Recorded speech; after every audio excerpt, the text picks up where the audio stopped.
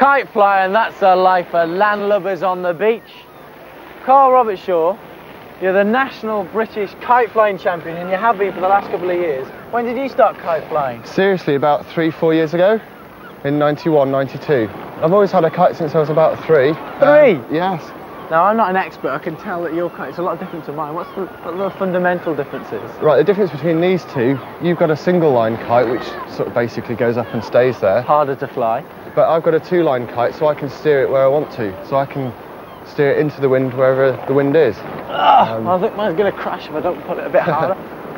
What tips would you give to anybody who wants to fly a kite, just a single line kite like mine? And go along to a good flying site, somewhere where there aren't trees. Beach is a good place, like here. Yeah. Open parks, and away you go. You can't fail, really. Well, I never knew kite flying was quite such an energetic sport. We've walked about a mile so far. That's right. Woolacombe is a perfect place to fly a kite. So if you want to make your own kite, Stuart's the man. Whoa!